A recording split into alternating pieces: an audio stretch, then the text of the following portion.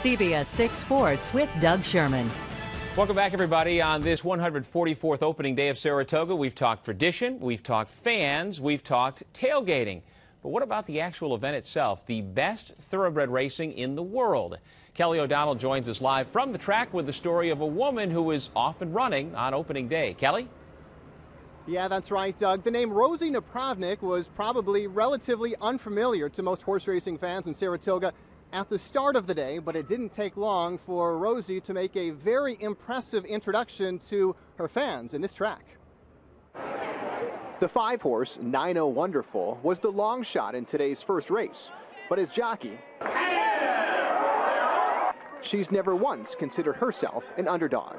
It never really occurred to me that there could or couldn't be a female jockey. It's just doing what I love to do, so that's always what I've done. And sure enough, it took Rosie Napravnik just one ride to land a long shot in the Saratoga Winner's Circle. I couldn't think of a better way to start off the meet. Saratoga's first winner of the year is also the track's newest rider. The 24-year-old New Jersey native is in her first full meet at the spa, a dream she first imagined 17 years ago. When I was 6 or 7 years old, my sister was dabbled in pony racing a little bit, and of course I wanted to do everything my sister did, so that's when I decided to become a jockey. And this year she became the first female jockey to ever win the Kentucky Oaks, earning herself quite a reputation with trainers.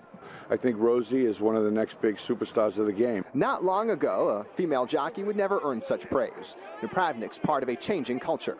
Let's face it, women athletes are as good as male athletes, especially in this business. Sometimes women are even better. At this point, I think if you can prove yourself as a competitive rider, it's not going to matter what sex you are. And now riding in Saratoga, it's part of her childhood dream, just not all of it.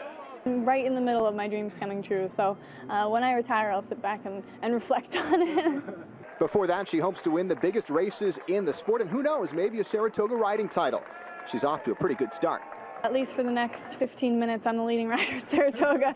So, no, it's just a great way to start off the meet. And Rosie made a repeat trip to the winner's circle in the 5th race, riding a Todd Pletcher-trained horse. She won her second race of the day by a whopping 12 lengths. Live in Saratoga, Kelly O'Donnell, CBS6 Sports.